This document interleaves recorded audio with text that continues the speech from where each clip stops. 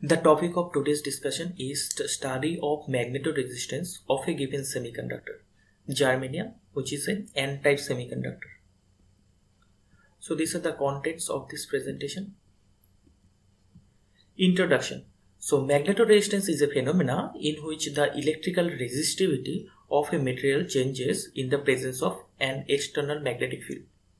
In 1856, William Thomson, also popularly known as Lord Kelvin, first discovered the ordinary magnetoresistance, and Albert Fert and Peter Gaussmeter were jointly awarded the Nobel Prize for the discovery of giant magnetoresistance in 2007. So theory. So the formula of magnetoresistance is M equal to RH minus R0 divided by R0 equal to del R by R0, where RH is the resistance of the sample when the magnetic field is applied and R0 is resistance of the sample when no magnetic field is applied. And mathematically, the transverse magnetoresistance RH minus R0 divided by R0 is proportional to B square. Now let's see the physics of magnetoresistance. Now in the absence of magnetic field, electron can go in a straight line. So this is just a zigzag fashion. But in the presence of magnetic field, electron will feel a force, and due to this it will move in a spiral path, and due to this the path length will increase, and as a result it will suffer more scattering than the previous case. So the path length increase and the magnetoresistance is also increases. So these are the experimental setup: the 4-probe arrangement, electromagnet, magnetoresistance setup, sample, which is germanium N-type, constant current power supply, and digital Gaussmeter. So 4-probe arrangement. So this is the picture of 4-probe. This is the 1, 2, 3, 4 probes is there, and they are separated by 2 millimeter distance. So they are used for the accurate measurement of resistivity, and this minimizes the contact and the spreading resistance. Consists of 4 collinear equally spaced 2 millimeter and individually spring-loaded probe. 2 outer probe. So these 2 are outer probe. Okay, these 2 are outer probe. So 2 outer probes for supplying the constant current source, and 2 inner probe for measuring the voltage developed across the probes. So these are the 2 inner probes that measure the voltage difference. Electromagnet. So this is the picture of an electromagnet. So an electromagnet is a type of magnet in which the magnetic field is produced by an electric current. Electromagnet is usually consist of wire wound into a coil. So this is the electromagnet, and coil is wound in these 2 blocks, and as a result magnetic field is produced here. Okay, so magnetic field can be quickly changed by controlling the amount of electric current in the winding.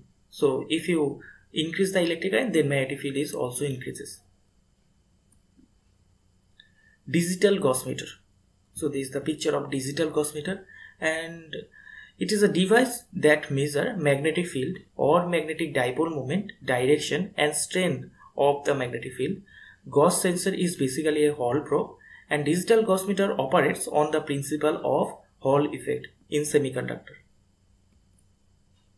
So this is the overall picture of the magnetoresistance setup. Experimental procedure. So this is the block diagram for IH calibration curve. So this is the north pole of the magnet, and this is the south pole, and constant current power supply is here, and this is your Gaussmeter. So you have to first calibrate the Gaussmeter. So you just increase the current and measure the magnetic field. So here current is increases and magnetic field is also increases, and current versus magnetic field graph is shown here. So this is known as calibration curve, and this is the block diagram for the magnetoresistance experiment. So this is the constant current power supply, and this is the magnetoresistance setup. So these are the experimental data.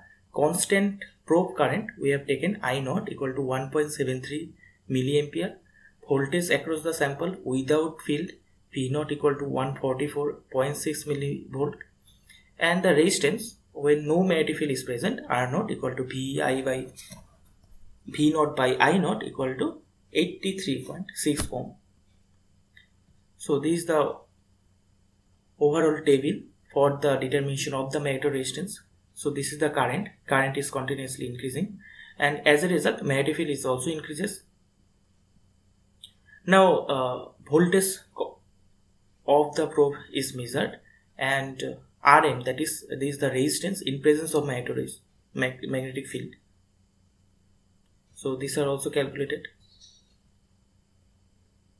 and then we have calculated the magnetoresistance, which is del R by R naught, and then we have taken log of H and log of M.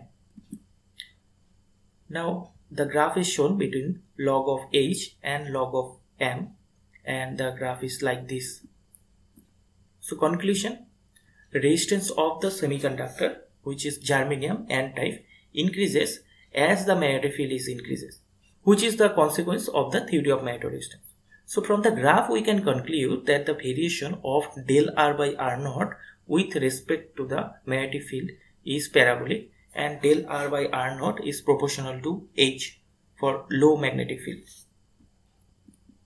So sources of error, the current applied to the electromagnet from the constant current power supply should not be too high, otherwise it will damage the electromagnet. Next, the probe current should be kept constant throughout the experiment, and the probe should be placed at the center of the two poles of the electromagnet, otherwise it will lead to an error. So these are the references. Thank you.